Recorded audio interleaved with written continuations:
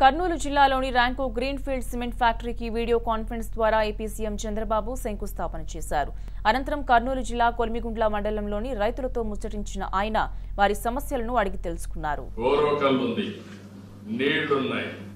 నేను ఇక్కడ మేజర్ గా 2 ఓరోకల్ కేంద్రంగా ఒక ఫార్మాసిటీ వస్తుంది. ఓరోకల్ కేంద్రంగా ఇండస్ట్రీస్కి వెళ్తాం. అదే మరి కొలిమంగుండ్ల కేంద్రంగా సిమెంట్ ఫ్యాక్టరీస్కి వెళ్తాం.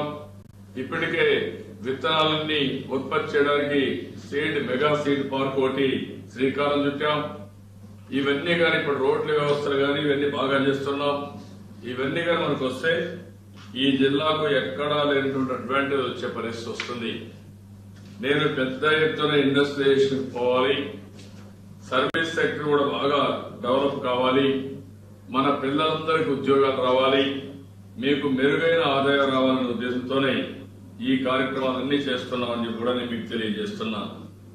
ఇంకో పక్కన రాష్ట్రంలో విశాఖపట్నం చెన్నై ఇండస్ట్రీ కారిడార్ ఒకటి వస్తుంది. అదే మరి రేపు సిబిఐసి కూడా చెన్నై బెంగళూరు ఇండస్ట్రీ కారిడార్ వస్తుంది.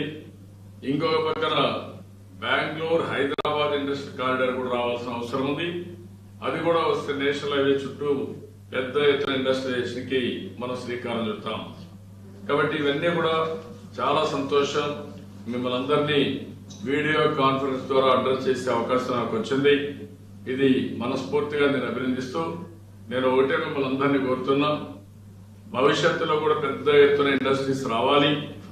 ఇండస్ట్రీస్ రావడానికి ప్రభుత్వం అన్ని విధాల ప్రయత్నం చేస్తాం. అదే సమయంలో మీరు కూడా జనార్దన్ రెడ్డి గారు చెప్పినట్టు పూర్తిగా సహకరించాలి. ఒక ఇండస్ట్రీ రావాలి.